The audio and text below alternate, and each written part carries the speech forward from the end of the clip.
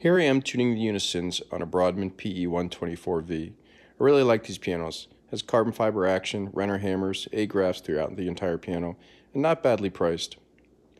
I like to use temperament strips, especially when I'm doing the unisons in an upright piano. You know how many times I've had other tuners tell me, "Why are you using temperament strips? They slow me down." And my response is always, "Well, then stop using them." But for me, it makes complete sense, because especially in an upright piano in the treble section, it can be very tight between the strings and the pins. So you just carefully pull it out one note at a time as you're going all the way up.